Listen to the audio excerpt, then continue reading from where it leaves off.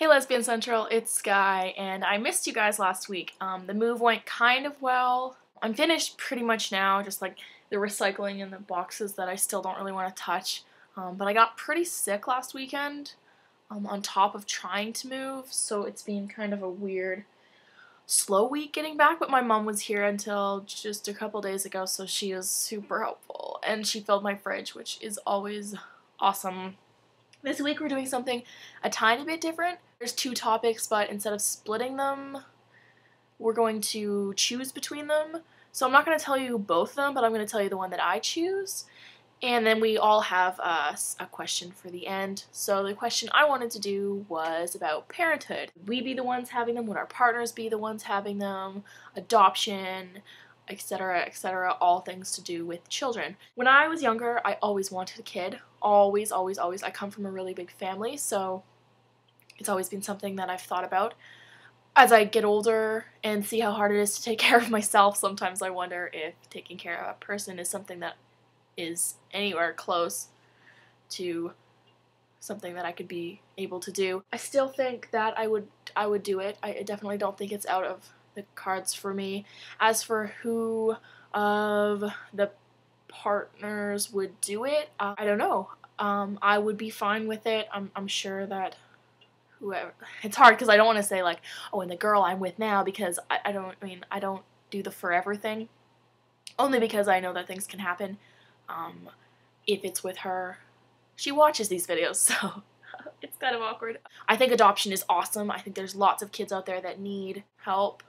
And as for the critics who say that you need a female and a male figure to raise a child, I don't think that it's true. I think that's kind of bogus. You need loving parents, one or two, because people raise kids single all the time and nobody says anything about that. So I think that having two strong female figures in your life is not a negative thing.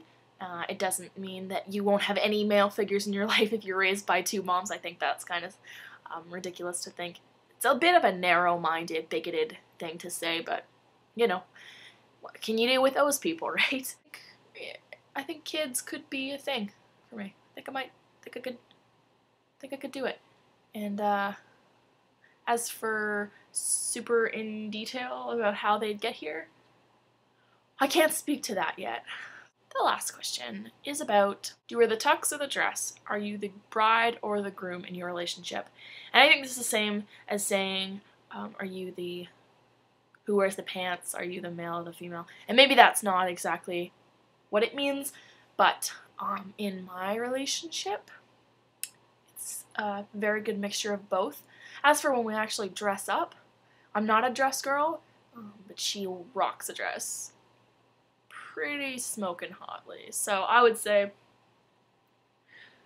but you know, guys, she's kind of perfect all across the board. She can kind of do anything and make it awesome and sexy. So that's not an answer to the question, but I think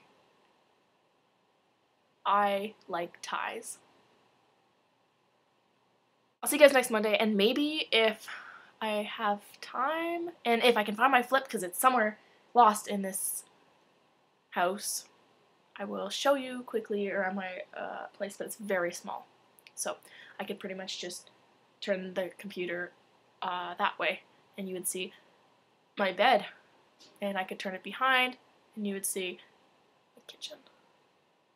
This video is going on and on and on. I have to go to school. I only have 2 weeks of class left. A week and a half left of class. Bye. Bye.